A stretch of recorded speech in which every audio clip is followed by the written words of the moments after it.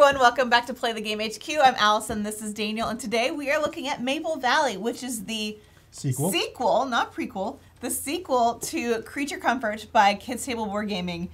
And it's springtime now. Yes. So in Creature Comforts, it was winter, like we were going through the seasons, and we were preparing our little... Getting ready to hibernate. Yes, and gathering all the creature comforts so that we would have a really comfortable winter. And now it's spring, and we're about to party. And there's babies running around, so... I don't know how that happened.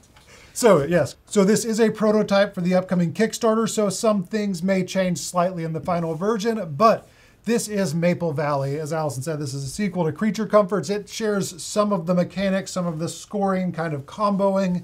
It's familiar. It is familiar but unique. So in the story of the game, we are playing over one full day. It's 5 rounds as the sun moves through the sky. We're crafting favors to get ready for the parties. We will craft favors by traveling on these little pathways, collecting resources, and a big difference in this game is that we are getting friends that are going to help us. The friends can travel on a specific type of pathway, and you can also spend maps to travel on non-matching pathways. You're going to be collecting little, what are these called? Those are curiosities. Yes. Rocks and bugs and flowers and things to recruit your friends from the town or from the village. And it is just an adorable follow-up to Creature Comforts. As Allison said, it feels very familiar but very unique in its own right. We have a full playthrough of this game. If you want to see it in play, we'll leave a link below and a little pop-up right up here. So what is really unique about this game is you see no dice. So with Creature Comforts, like we were saying, you do dice placement in order to kind of strategically plan out what you're going to do. With this, you're strategically planning out by the trails that you're going to travel with the friends that you have recruited, or I don't want to say like we've paid them, but we've been like, paid them. Do you want some stones? I got some cool bugs. Yeah, we paid them in rocks and bugs and flowers. In flowers, yeah. And so, but doing that, it has almost like not a deck build. It's not a deck builder, but it almost has that type of hinting to it because it's a little hand management. Yeah, it is, because you're spending your cards as your actions to then gather your resources, and then at the end of the rounds, all your cards go back into your hand, and then you plan out more resources. Yeah. And as you gather friends, there's also, I love the little hints and nudges to like the dawdle. Like I remember my mom growing up was like, don't dawdle, like drag my feet and stuff. And so if you didn't gather any friends, you get dawdle cards so that you have a turn every round, even if you don't have as many friends as the other players. Yeah. So there's those type of things. And like you zoom across the map with one of the places that you go, and like animals get like the zoomies. Like I think of like cats. It's very on theme. It is, and like the curiosities and just all those little things. I really love the little nudges that you have. Yeah. And then there's also the cards and how they play into each other. Yeah, so again, instead of crafting quilts and rocking chairs and soups and stews, you've got fruit punch, and you've got dolls and garlands and vases and jars of bugs and things that you're going to use. You have a fiddle, so you're gonna like, and Allison played music alone in her little hidey hole in Creature Comforts. I did. But now you have your fiddle and your tambourine that you're going to be playing for the whole town. Party. Yeah, the whole party.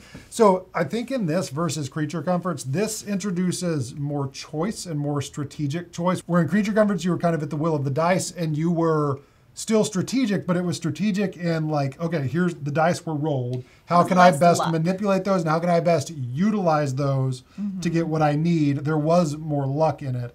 This one, it's much more strategic in that you're recruiting your friends to be able to travel efficiently, right? And then kind of figure out how you're going to travel to craft. It is that same choice of like, what resources do I want to collect to craft, and hopefully what I collect is usable, and something usable comes up, because you do only have 4 cards out at a time. And the turns do tend to go fast because now you're not placing all of your critters out first and then everyone goes. You are, as each turn goes, you're like, okay, I'm just going to move here and collect these resources. You have one critter. Your friends are moving one meeple around. Right, they are.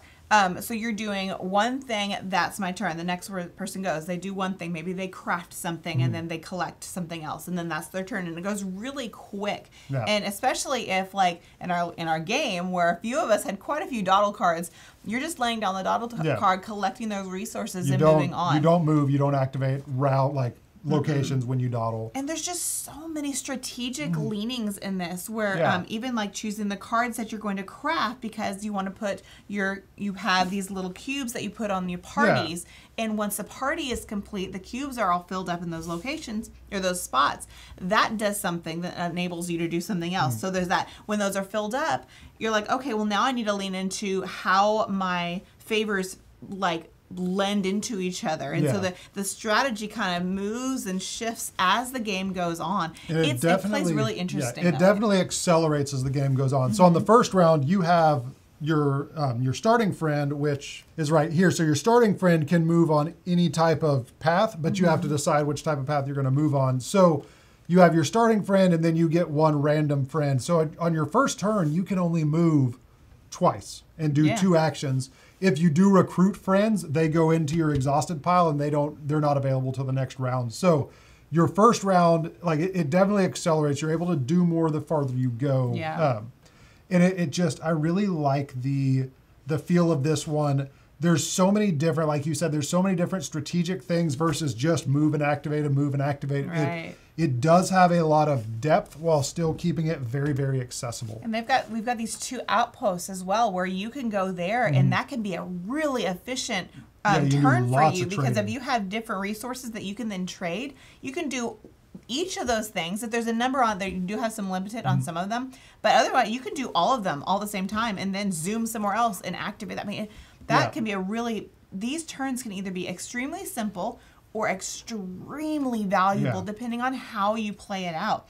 I was not expecting this to be quite as strategic heavy as it was. You can play it lighter, like we've played it with the boys and we've played it lighter. Our point values were much lower when we played it lighter and we still had fun.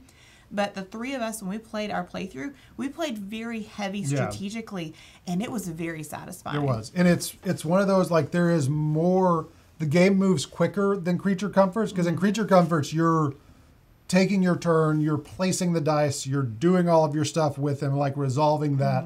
So there is some downtime that is not present in this game because you are playing one card, you're moving, you're activating, you're crafting anything that you can at the end of your turn, but then it goes on to the next person. Your round is executed or your turn is executed by playing one card and doing what you can versus let me place and figure out the most efficient way to place and resolve all of my dice. So it does, I think it moves quicker.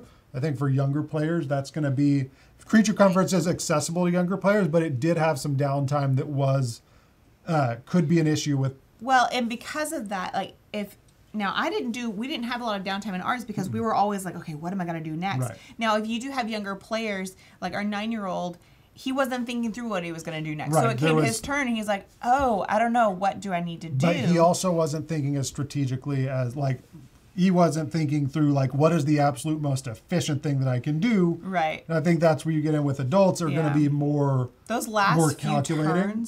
Last few turns, I could easily sit there and be like, what can I do that would best let me just wrap this up, whether it's collect as many resources because you do get points at the end of the game for a different amount of resources and which ones you have, or okay, do I need to use my dawdles and then maybe create a craft one last favor? Like balancing that out is I tend to take a little bit longer on those, but gosh. And player interaction is still minimal. It's there. Like you're still competing for the same favors and the same patches. The patches are pretty cool. The patches you collect and they just either give you points for the type of friends that you have, or they give you points for different resources you have, or they let you do, some of them let you travel a certain type of path without having to play a map.